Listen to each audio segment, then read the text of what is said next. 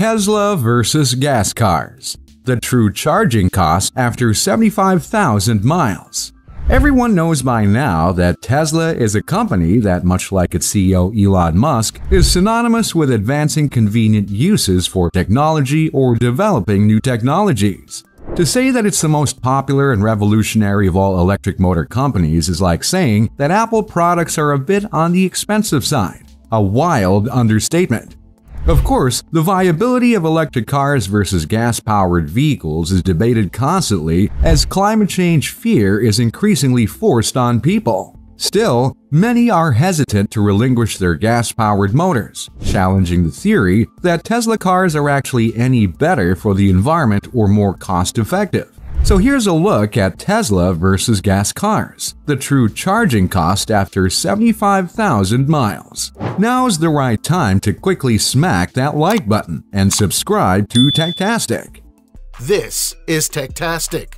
Andy Sly is a big-time geek who decided to do a test about the subject, and he conducted an experiment using the control of 75,000 miles to determine whether gas or electric-powered Tesla motor vehicles are more cost-effective. As it happens, one of the biggest and most important reasons why Andy Sly bought an electric vehicle in the first place was so that he would never have to gas up a car again. And since he bought his Tesla Model 3, he hasn't actually been to a petrol station in 3 years. Speaking on the subject in his video, he said, "I gave up gas stations and replaced them with charging stations." I gave up gas stations and replaced them with charging stations. Ironically, charging is one of the biggest reasons why many people are hesitant to buy an electric vehicle. But he also did add that he feels that the concept of charging cars is one of the main reasons that people become hesitant to buy a new electric vehicle. In order to further illustrate his point, Andy Sly shared a survey that he had obtained from Autolist that showed that out of the top 4 reasons people give as to why they don't own an electric car, 2 of them were to do with having to charge the cars. For this reason, Andy Sly made a video that explains and shares his own personal experience with charging his car over the past 3 years. His biggest hope is that people who receive the results of his experiences will come to realize that there's nothing to be afraid about when it comes to charging electric vehicles. Andy explained in his video that over the last 3 years, he has totaled up over 75,000 miles in his Tesla Model 3, and he compared what he paid in charging costs to the costs of running a gas-powered vehicle. Andy, who himself is located in Kentucky, said that vehicle users should keep in mind that the cost of electricity and gas depends on geographic location. Of course, every state is different. And with the current situation involving the Biden administration's attitude towards America being energy independent, this has never been truer than it is now, with gas prices ranging wildly and in some places being several times what they were in 2020 under the previous administration. Andy made sure that he explained that the numbers he was receiving in his experiment were based on the area where he lives, drives, and operates, and that these will differ from place to place. However, he says it's generally less expensive to charge a Tesla at a maximum than it is to fill a gas-powered car with petrol, especially 2021, which was before the major inflation of gas prices really started.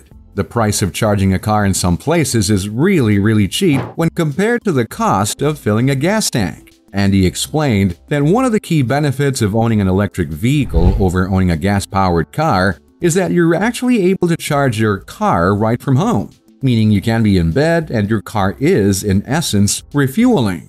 That is an exceptionally good and persuasive way of putting it. In fact, he went even further and said he never actually has to stop for anything at all during his normal daily driving. That sounds pretty nice.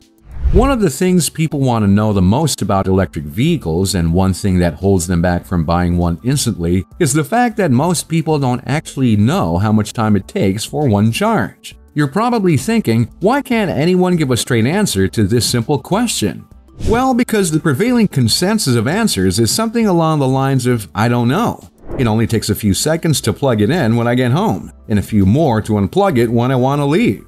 But that's still not answering the overarching question, even though it's interesting. Andy's total charging cost is interesting too, as he defines his charging cost by dividing it between home charging and travel charging. The first thing he talked about was how much it costs him to charge his car at home. noting that when he does charge his car overnight, he can do it during the off-peak times, when rates are lower than they are during the day. His Model 3 came with a Mobile Connect and public charger adapters, and also with a normal 110-volt outlet adapter and NEMA 1450 adapter. Andy did acknowledge that he had to drop around $100 to get an at-home charger installed, but he said his price for the installation was unique because of his particular circumstances, and it shouldn't be so expensive for others. Many feel that the simple 110-volt outlet is enough. Andy did note that when you fill a gas tank, 100% of the gas will be going to fuel the car. Now, of course, electricity used to power the car will also be used for things like heat and other factors. Andy said that his own 240-volt charger gets about 94% wall-to-wheels efficiency, meaning that's how much goes into actual travel. But there are other things like phantom drain when a car is parked and not charging that needs to be considered. He also noted that when traveling for the last 3 years, only about 8% of the charging that he has had to do has been from Tesla supercharging, coming to a total cost of $54 in 3 years. Add to that the total cost of home charging being about $1,350, and you're looking at a total of $1,404. So you're thinking, how does that compare to gas? Well, the answer may shock you, because Andy worked this out with a 2018 BMW 3 Series, which averages 28 miles per gallon and is a major competitor of Tesla. In fact, using premium gasoline, a requirement of the 3 Series, and at an average of $3.47 a gallon, a price that's far less than many states in 2022, the fuel costs for the same 3-year period would be $9,353. So basically, it's $8,000 a year cheaper to run a Tesla than the nearest equivalent gas-powered car in the United States. Given the state of the economy at the moment, as mentioned, that gap has almost likely increased to be exponential since the video was made. So the real question is, why would anyone want to spend 8, 9, 12, 15 times the money they could be paying to run an efficient, reasonably priced car in 2022? The video definitely succeeded in debunking the myth of cost efficiency that prevents a lot of people from buying an electric car.